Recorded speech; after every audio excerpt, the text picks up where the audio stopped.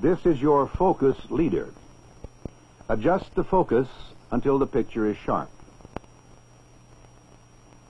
Now adjust the sound to a normal volume. I can check that gear in a minute, so don't touch anything, okay?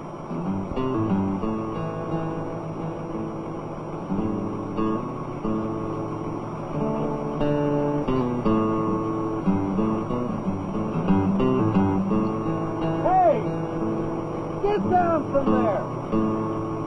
Now!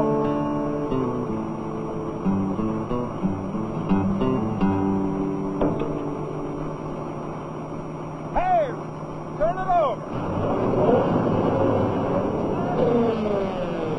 What if it bumped that control by accident? You'd be mincemeat by now. What have I told you? You don't work on equipment when the engine's running. Well, I told him not to touch anything. All right, I guess I wasn't thinking. You weren't thinking? You mean you'll work on engines and machinery and not think of your own personal safety? Here. Shake hands with danger. Shake hands with danger. Need a guy who ought to know. I used to laugh at safety. Now they call me Three-Finger Joe.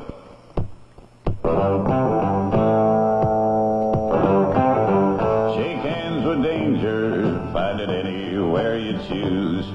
Be careless for a moment and spend a lifetime with the blues.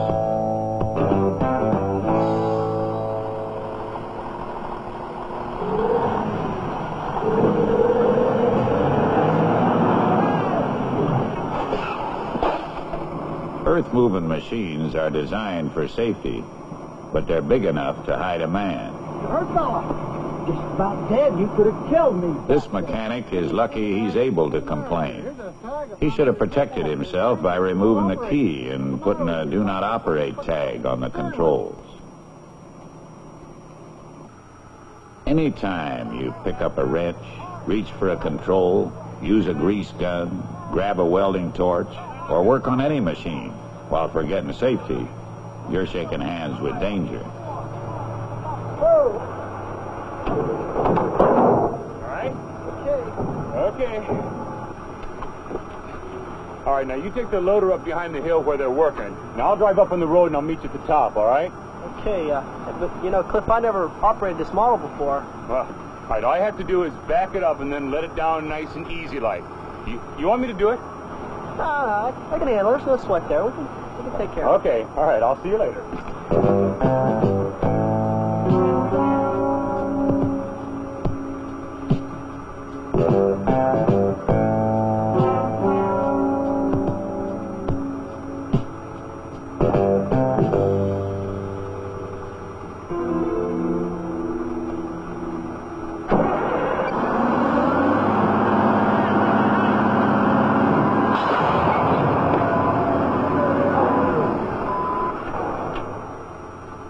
What this man didn't know was that the operator had left the lift lever in the raised position, so the arms would rise automatically when the engine started. A qualified operator would have known better. The man shouldn't have tried to perform as an operator when he wasn't one. Well, you were kidding when you said you didn't know how to run that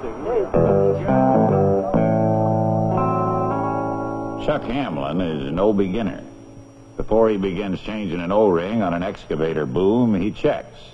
Oil temperature down, engine off, bucket grounded, hydraulic lock engaged. Okay, he'll have that O-ring installed in minutes.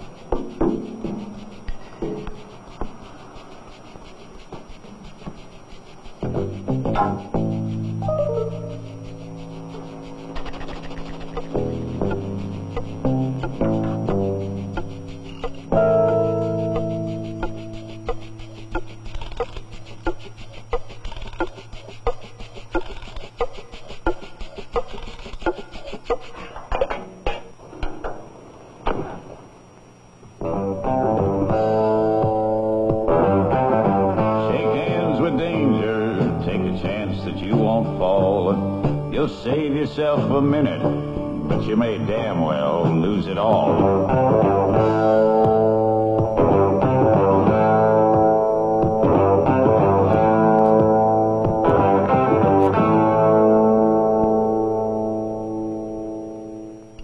Wherever possible, the stick should be extended and the boom lowered so the work can be done at ground level. Finding that impossible, the next man used the service truck as a safe work platform. Climbing with tools can create a hazard. Use the steps and the grab irons. Keep at least 3 points of contact, 2 feet and 1 hand unencumbered.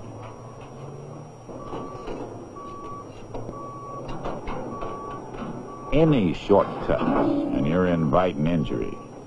In fact, taking shortcuts is often a quick road to trouble. For example, consider what happened to Harry Sanders. Harry has come to work with a problem. His son is having a football-injured knee operated on this morning. Harry wants to finish this job and take a couple hours off to visit his son. The operator has complained that the scraper is shifting too slow and the controls are sluggish. In a hurry, Harry pulls only 1 axle. The service manual says to pull both axles and disconnect steering. But Harry knows with 1 axle removed and the differential unlocked, the machine shouldn't move. He's taken this shortcut before. While waiting for the operator to return, Harry starts the machine in order to judge the problem. While he waits for the engine to warm, Harry's thoughts drift to worries about his son.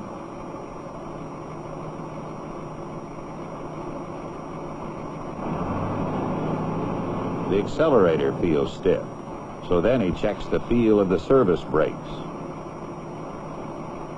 His attention is divided. While thinking about his son, his hands and feet go through motions he believes have become automatic. In this absent-minded state, he unconsciously starts to steer, jams his foot on the differential lock, and the machine takes off.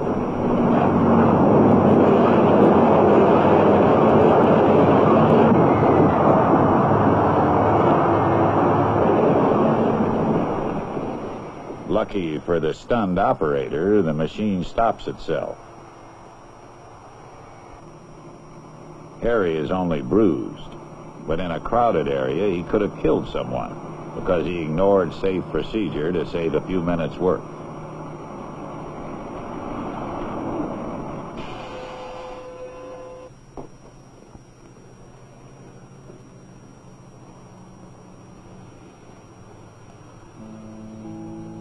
Now, most people have days when they come to work with worries, hangovers, or distractions. Those are times for being doubly cautious. When the body's on the job, but the mind is elsewhere, it's danger time. Glenn Greenwood was victim of another kind of mental hazard, ego. How you doing, hotshot? It's stuck in there tight. Did you get that pin, driver? No, but I got this drift. Just give it a whack. Glenn knows the risk of striking hard against badly chipped metal, but he's wearing safety glasses, and there's a macho thing involved here. Glenn doesn't want his friend to sneer at him for being overly cautious. So, Glenn shakes hands with danger.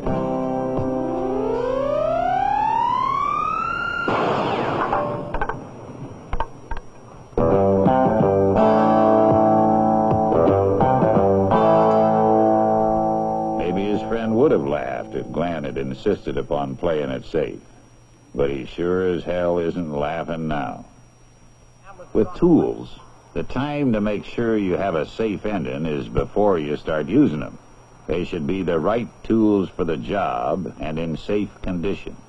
If Glenn's friend had ground off that mushroomed face, taken care of the tools he uses, he could have prevented that accident.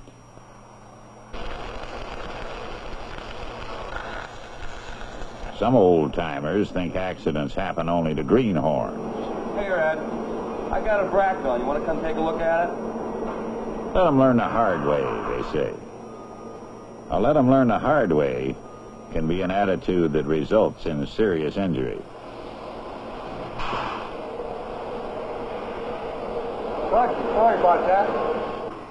One word of caution from the old-timer would have saved a lot of pain and lost work time. And even the old-timer can lapse into carelessness. The safety gap is correct when he starts, but he doesn't think about how much he's grinding down the wheel. He gets by with it on that longer piece. Shake hands with danger, step right up and say hello. Grinding wheels and metal are what made Three-Finger Joe. Fingers aren't the only things to think about when working with track.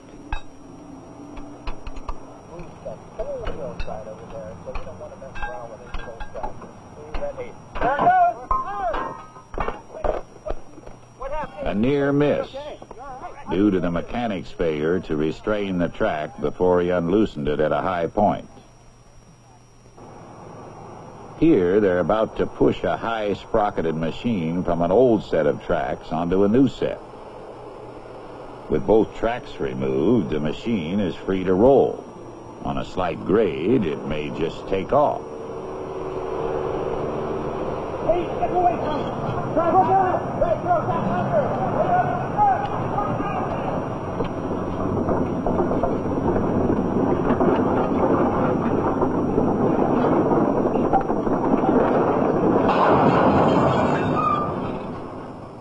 If they'd had an operator in the machine, he could have stopped it by dropping the ripper or blade. Now, they should have planned proper blocking and restraint. But better still, they should change one track at a time. Then there can't be a rollaway. What have we got going here, huh? Hurry and failure to heed safety warnings can also endanger those doing routine maintenance. Despite constant warnings about hot oil and pressure systems, some optimist always thinks he can get his hand away in time. Oh, God. Oh, geez. Hot. Oh, God, somebody help me. Needn't have happened. The temperature gauges, pressure gauges, and the safety caps on cooling systems are there to prevent accidents from occurring.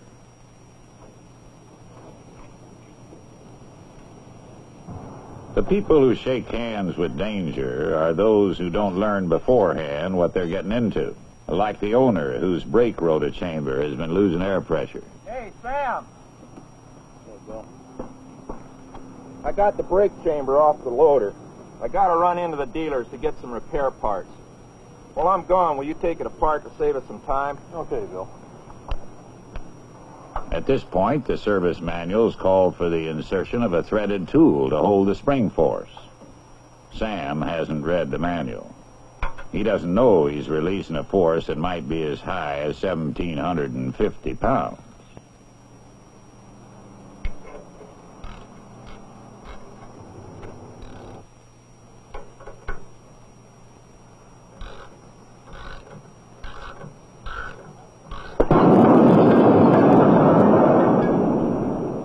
Whether you're working on anything from nitrogen accumulators to inflated tires, it pays to know the kind of power you're dealing with beforehand.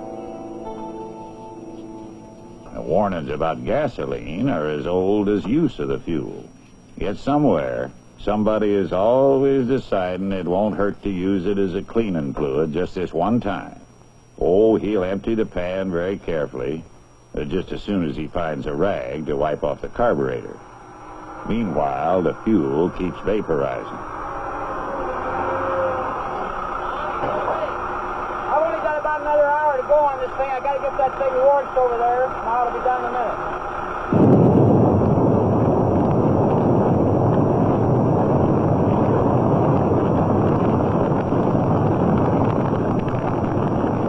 It's possible to become overconfident about handling dangerous materials. A good reason why safety instructions should be repeated at frequent intervals. Oddly enough, it isn't lack of familiarity with the job that causes most accidents. Often it's the routineness of the work that makes a person overconfident. Now, Bill Myers is changing buckets. a job he's done at least 100 times. If he were new at it, Bill would be watching and thinking about every step. Now it's so routine that caution has been dulled.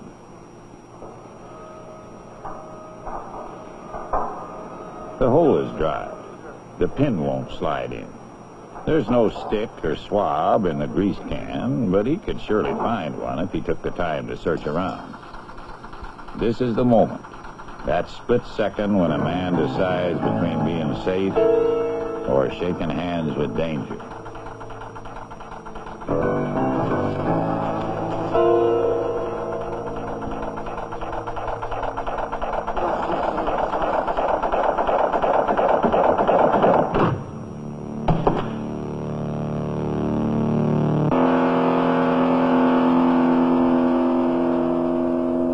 If he couldn't find a stick or a swab, Bill could have had the linking members moved apart and greased them separately. It would have been a nuisance, but Bill Myers would give anything to be able to go back and do it the right way.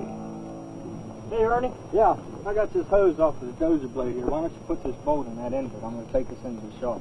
All right, I'll get it done.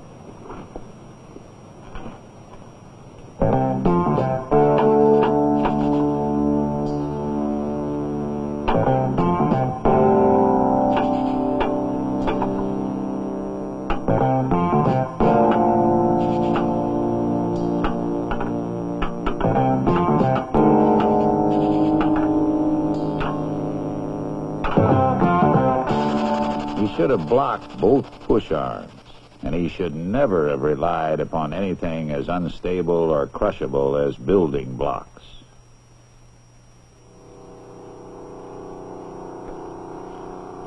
Improper blocking and failure to block are major causes of crushing accidents. We're dealing with enormous weight, and we should never depend upon hydraulics alone to hold it up.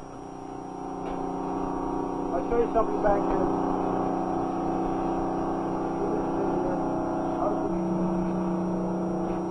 Ted, the position this truck bed was in without these locking pins in, and you working underneath the truck bed, and it had failed, you'd have had it. So these pins should be in place as such. Now, it's always important to look out for the other guy. Safety is always in the hands of people on the job. The warnings and cautions are there for those who heed them.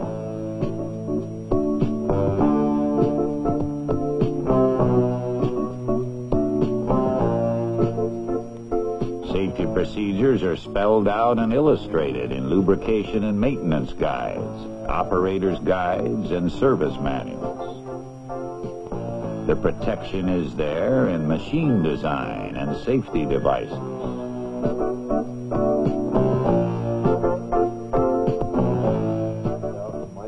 Because you're going to be wearing them for a while. Safety instruction, emphasizing knowledge and awareness, prevents accidents by encouraging safety consciousness. And protective clothing helps shield the body from the unexpected. The human element remains. It can lend itself to safety or turn a routine situation into a dangerous one. Hey, Bob! I gotta get that shit out of here. That engine's not running. I don't care if it's on or not. You see them trucks? Them trucks gotta come through here. I want this out of here right now. Now, we all know that the serviceman doesn't always work under ideal conditions. Mechanic Bob Murray has an excavator with a dead engine. It won't start, which means the brakes are locked, which means it's going to sit right here until Bob disconnects the final drives. Then he'll have a machine he can move.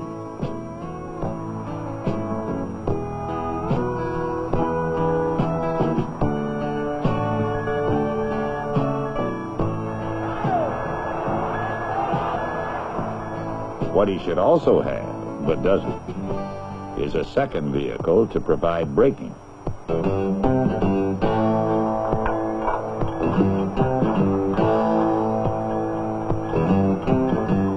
Shake hands with danger. Hurry up and get it done. Takes 2 men to move this thing, but I'll make do with 1.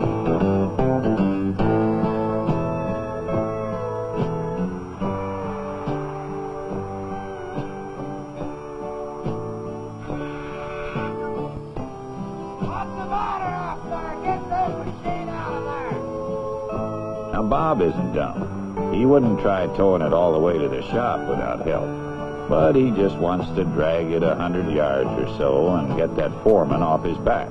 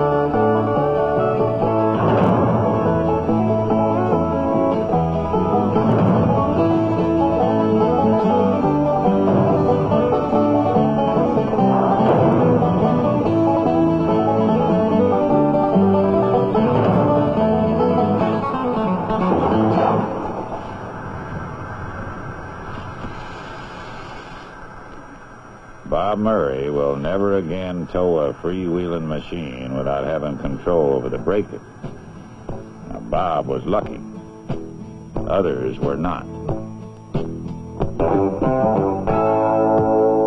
Shake hands with danger. Shake hands with danger. Shake hands with danger. Shake hands with danger. Shake hands with danger. And friends I used to know, compared to them I'm lucky to be just Three-Fingered Joe.